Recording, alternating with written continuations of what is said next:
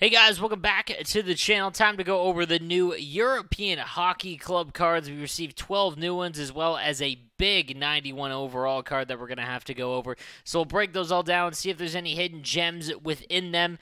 All right, guys, let's get into the new content. Make sure you hit subscribe if you do enjoy the videos, as you get daily content here on my channel. All right, let's get into it. We'll start off with the 85 overall Raphael Rotter, 5'8", 179 with Thief and Wingman. Thief activated, makes him half decent on the draws at 86, but not one you're going to look to activate. And at 5'8", he's a pure winger, essentially. 81 draws, not enough. 85 speed at 5'8", just doesn't do enough. His shot is half decent. So, I mean, there is a place for him if you have activated distributor and, you have a very low overall team, a base card team kind of in that realm. As he's got nice shooting totals, but yeah, this is probably a card I would avoid, as he's going to be completely useless in his own zone. Then we've got the 85 overall, Maury Edwards at 85, right defenseman with 5'11", with Speedster, bumping his speed up to 87, 90, obviously, with Distributor. And makes his shot half decent, as well as slap shot sitting at 90 power, 88 accuracy. That's actually not that bad. 5'11", with 88 body checking. This is actually a pretty usable defenseman.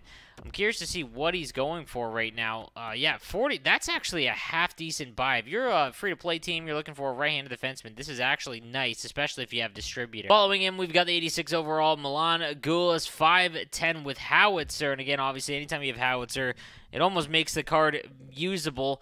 And with 87 speed before distributor, getting it up to 90, then his shot total is in the 90 as well. This is a nice right-handed winger card. Again, I'd probably rather have him than Rotter for sure.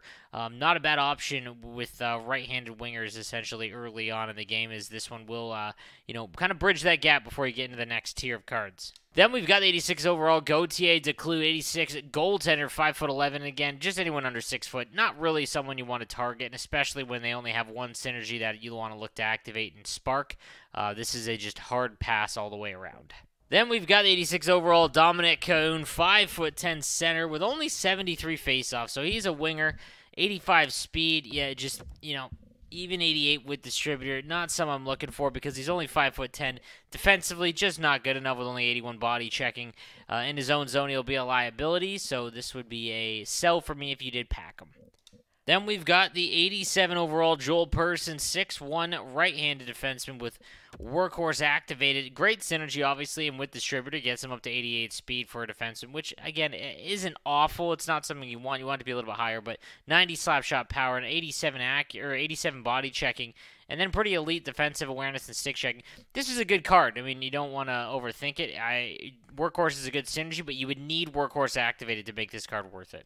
Then we've got the 87 Daniel Vixen, 6 foot with Howitzer, and this is definitely a usable card early on. Now, here's the thing. I'd probably still rather have the base Sagan or base Stamkos, to be honest with you, but not a bad card at all. I'm curious to see what he's going for in the auction house. If it's anything more than 40K, I'm passing on it. Yeah, like right now there isn't enough up, but I'd rather just have Stamkos or Sagan if this card isn't cheaper. And we've got the 87 overall Ryan Leish from the Pelicans. Let's go, as the free-to-play Pelicans, the Xbox free-to-play team.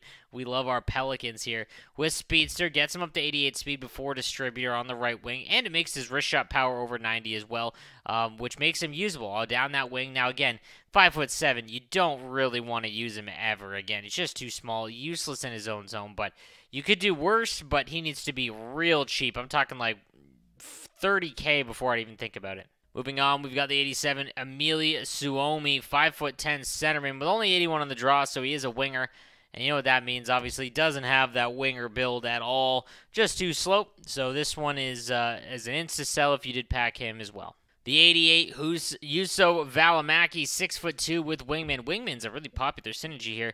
Bumping his acceleration up to 88. Obviously, distributor gets him to 89 speed. He's got a decent shot. He's big. He's got good body checking at 90. This is a pretty decent card, to be honest. And again, left-handers don't have a ton of that middle-tier card. Under 100K, I'd probably pull the trigger, as there's one up for 95 if we're looking for a left-handed defenseman. The 89 Kevin Fiala, 5'10", And he comes with 90 speed, acceleration right off the hop, and 91 shot. This is a good, well-balanced card in terms of offense. Like the Lamp and Gladiator, obviously two synergies you're not really happy with, but if you have Distributor and Swarm and Spark, or two of those three, this card becomes quite useful, again, especially considering the landscape of left-handed wingers. So, not a bad option for the 89 Kevin Fiala. Then we've got the big one of the group. We've got the 91 Austin Matthews, 6'3", with Magician and Workhorse. Now, obviously, Magician, not one you're really looking to activate anymore, but Workhorse is. If he gets his Distributor up, that's 92. I'm just not really loving this card. I mean, Austin Matthews cards are always fantastic, and the Dynamic Duo one has been so good, but that's because he has Speedster on him, and this one without a speed boost synergy outside of Workhorse, just not really all that, thrilling, and his shot is in the low 90s.